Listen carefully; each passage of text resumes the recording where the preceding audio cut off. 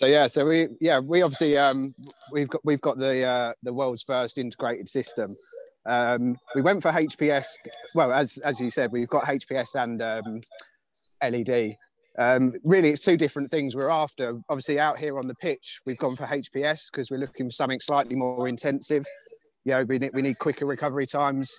Obviously not this year due to COVID, but we were due to have like rugby and maybe rugby league in and amongst a full Premier League season.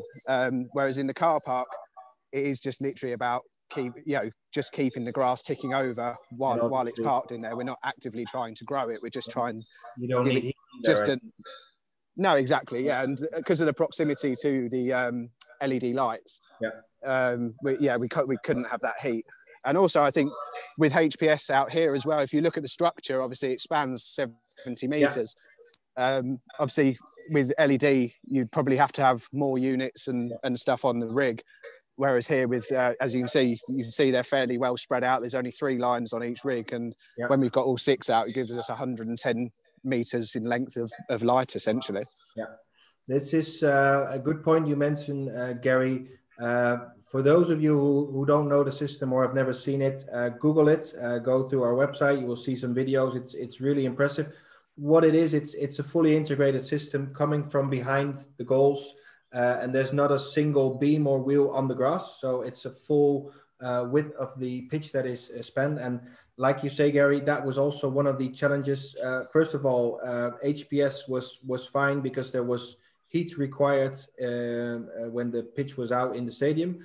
And second of all, from an engineering point of view, LED would have been even more a challenge. And I can tell you that SCX, the company that did your sliding pitch and was also the engineering partner on this project, already had a real challenge to engineer this. So it's a great structure, and it's impressive now. But I can tell you, when you're there, it's even more impressive. To you, it must become normal now, Gary, or not?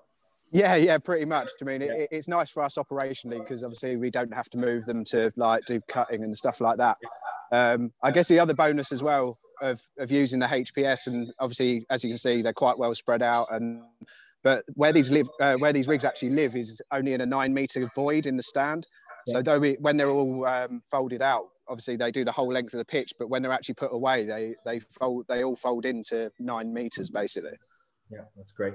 Also, on this topic that we've been discussing today, sustainability, from that point of view, what might be interesting to know is that all these lights are clustered in sections, relatively small sections, and they can all be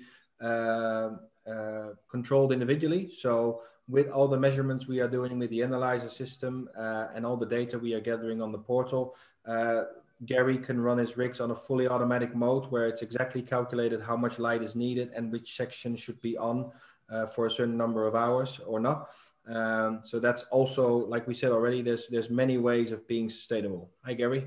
Good to have you. Oh, yeah, I'm back. So I thought you might be missing me.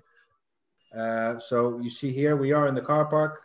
Now it's used as a car park. Whenever the natural grass pitch slides in, obviously the cars are gone.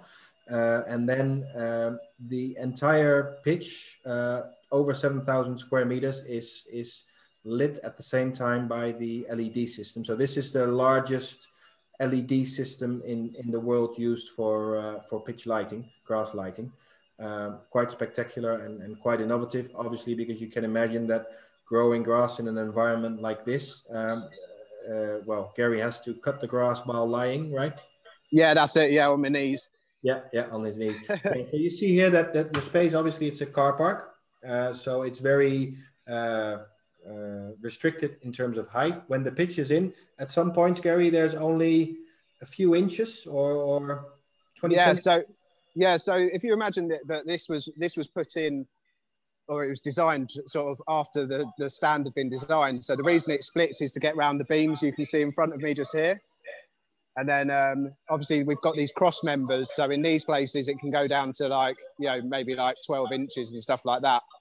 I'll show you through, so before we go to the LED, just a few of the other systems. So up here, this is what we use to push air across it to keep it dry and just keep the air moving. Obviously, it's quite a sort of humid environment as well. So these also dehumidify it.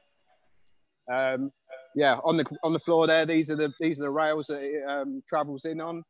Yeah. And then obviously if we come into this lovely pink area, we've got our LED system. Yeah. And obviously no infrared, you mentioned there, Gary. No, we obviously when it's in here, it's a huge thermal mass that's in here, so it does get quite warm in here anyway.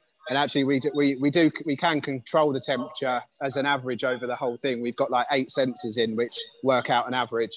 So we're trying to slow down the growth while it's in here, because we can only cut it using robotic mowers. That's what these cables are up here for. But obviously they can't collect, so we don't obviously want that much organic going back onto it over the 2-week period.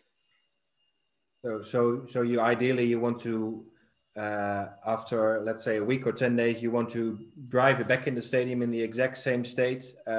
Nothing worse, but also not with a lot of growth happening or whatever. Yeah, exactly. I mean, we obviously we use like a PGR as well to regulate the growth. But yeah, obviously our biggest thing in here is obviously we're in an indoor environment. We're bringing a big thermal mass in that's wet and it's hot. So obviously we're trying to keep disease pressure down. That's why we've got all these other systems in place. Yeah. So that's probably our biggest worry, is getting disease, and that's why we did put so much infrastructure in here. And then it's just literally, I mean, I can't remember the exact figure, but the micromoles that we get from the PAR sensors in here are literally just enough for the grass plant over a 24-hour period. All right. Yeah. Do you leave the lights on 24/7, Gary, when it's in there? We don't. We do turn them off for sort of 5 or 6 hours a day. Just right. it's just to give it that sort of natural cycle. Yeah. As it were. Okay, very good. And just to make it clear, obviously you've now turned only a section on, but normally it's almost that full car park that we see now. Where it's all LED. Must be. Yeah, the wall you're looking at back there, the pitch literally slides to within a metre of that, so it's literally the whole car park. Yeah.